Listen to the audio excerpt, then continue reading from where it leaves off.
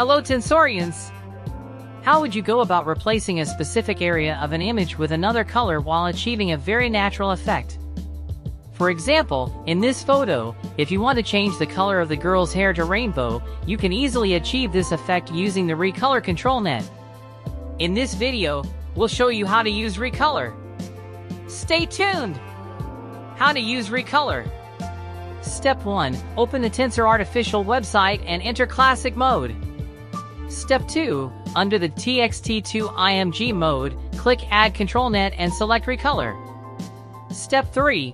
Please note that to use Recolor, you need to use the SDXL checkpoint.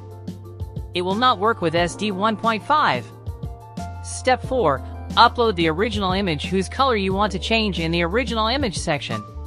Step 5. You can adjust the weighting parameters and control step. By default, it's set to 1.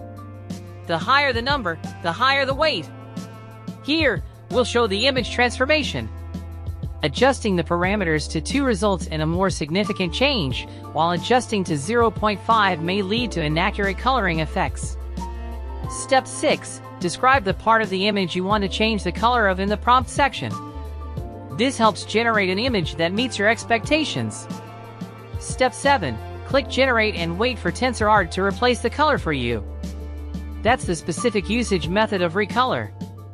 It can easily replace a part of an image with another color naturally. Isn't it amazing? In actual use, you can replace multiple specific areas, such as hair, clothes, background, etc. You can also adjust the entire tone of the image directly, just like this.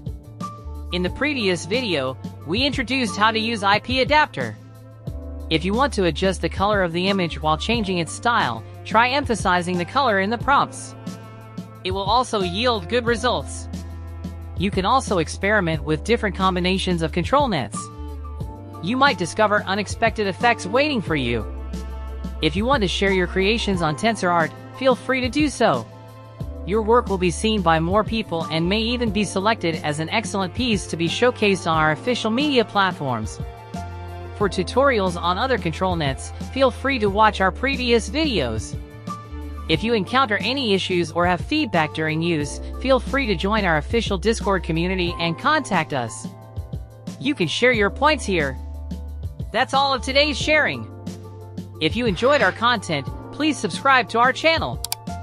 We'll regularly share useful tips and exquisite models on our channel. Thanks for your watching.